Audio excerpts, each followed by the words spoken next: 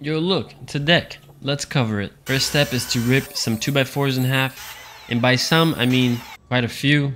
And by quite a few, I mean 19 exactly. And yes, I did exactly what you're doing. I tried to count. The next step is to cut these rips to length. So I'm going to put them up here and mark them and then pass them down.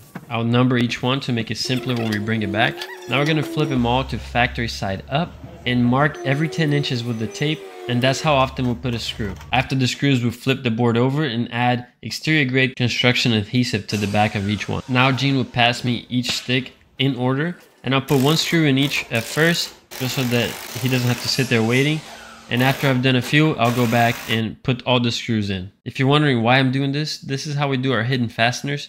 We add this strip so that we can screw the decking from the bottom, and I'll show you more later. Hit the follow so you don't miss the next part.